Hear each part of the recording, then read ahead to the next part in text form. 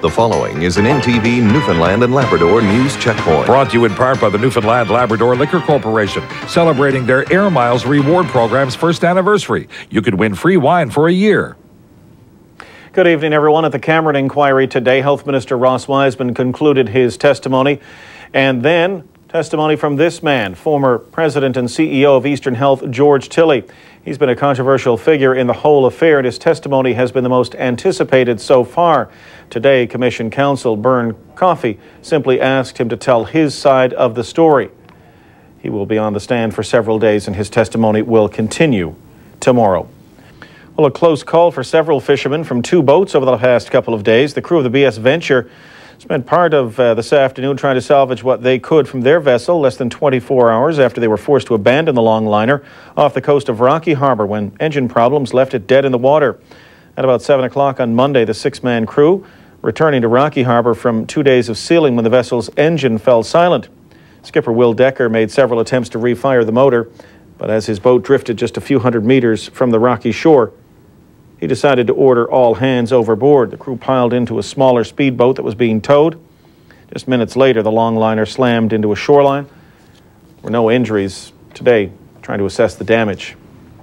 Meanwhile, Dyson Sacre and his crew are at home in Mings Bight, and they say the 103 Search and Rescue Squadron in Gander deserve a lot of credit following this rescue. Their boat, the Lacey May, caught fire on Monday afternoon just off Cape Bonavista. Men had to jump into an aluminum boat, found refuge on this ice pan. About a half an hour later, they were picked up by members of the 103 Rescue Squadron in a Cormorant helicopter. That's our checkpoint. Have a nice evening, everyone.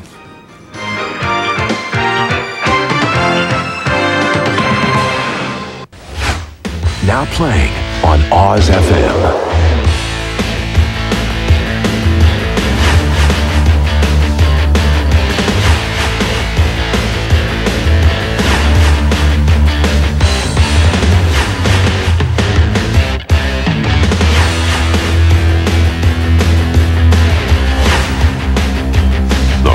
The Rock.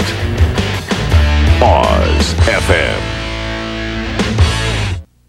At Provincial Airlines, we take our smiles seriously, and we enjoy helping you take care of business every day. So sit back and relax, and fly in comfort.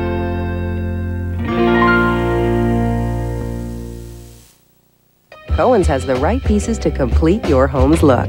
Pay no interest till 2012. That's right. Low monthly payments on sofas, coffee tables, bedroom sets, mattresses, recliners, and more. For the look that fits your home, come on into Cohen's. Career touchdown record, which I might add has stood for over 20 years. Well, it looks like we've got our sports jock and Chad question of the day. Who currently holds that record?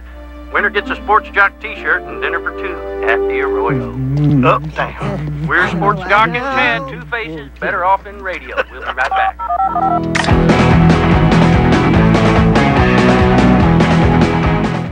I'm Sharon Snow. Since 2000, we've visited many places. That's a lot of mileage. From the Northern Peninsula to the South Coast, Central Newfoundland, Corner Brook, and the beautiful West Coast, all the way to the Avalon and around many coastlines and shores. Well, 8 years later, the journey continues. Join me every Friday on the award-winning NTV Evening News Hour for Places to Go. Here's a chance to actually get paid and have a whack of fun. The Oz FM Summer Cruiser Team. It's the ideal summer job. Listen for details on Oz FM.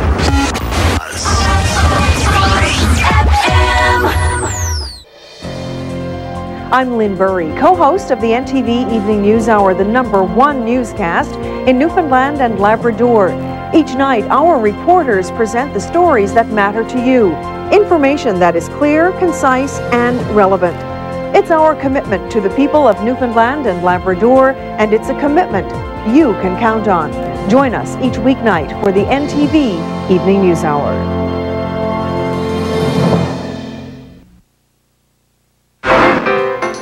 The following is an NTV News Checkpoint weather update. Brought to you in part by the Newfoundland Labrador Liquor Corporation, celebrating their Air Miles reward program's first anniversary. You could win free wine for a year.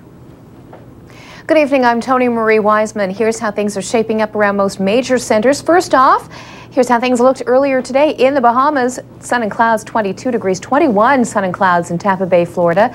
Mainly sunny with some light clouds and 19 in Los Angeles. Across our country, showers and 11 in Vancouver. Fort McMurray, 9 degrees there, sun and cloud. 20 in Winnipeg today, sun and cloud there. In Ottawa, it was mainly sunny and 13. Sun and clouds and 4 in St. John. Some snow today for Goose Bay. Temperatures at 1. Overnight tonight for Newfoundland, clear for St. Anthony, Corner Brook, Port aux Basques, and Marystown. Partly cloudy elsewhere, but we are going to see some clearing. Temperatures -2 to -5. For tomorrow, more good news actually in the forecast. Temperatures warming up between 3 and 7, and most of us can expect to see mainly sunny skies. For Labrador tonight, this is your weather outlook. Flurries continuing for Churchill Falls and Wabush. Going to clear off, though, later in the evening for most other areas. Temperatures -4 to -14 tonight. Winds from the northwest up to 80 kilometers per hour along the coast. For tomorrow, showers or wet flurries for Nain, Churchill Falls, Lab City, Wabush. You might see some showers for Goose Bay, but you're going to see some sunshine as well. Sun and clouds for Cartwright. Temperatures +3 to +8.